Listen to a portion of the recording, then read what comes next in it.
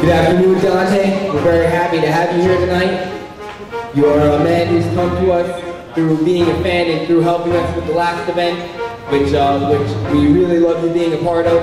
And we're very happy to have you fighting in the ABC cage this coming Monday. Tell us a little bit about what you've done for this fight, where you think this fight is going to go, and introduce yourself to the fans. Suicidio is suicide. So every time I try to come to fight, I'm going to come out like that. I don't care who it is, I come here to do something.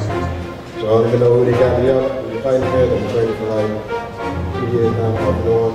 Often in Virginia, Tennessee, Georgia, South Florida.